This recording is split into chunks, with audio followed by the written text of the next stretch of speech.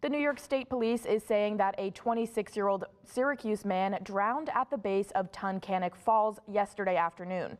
According to New York State Police, they are saying 26-year-old Leo Nolasco Cruz slipped beneath the surface in the no swimming area at the base of the falls and did not reappear. Police said Nolasco Cruz was in the water with 3 other people when they began to have trouble staying above the surface. Police then say he was located deceased in the water by an underwater recovery team.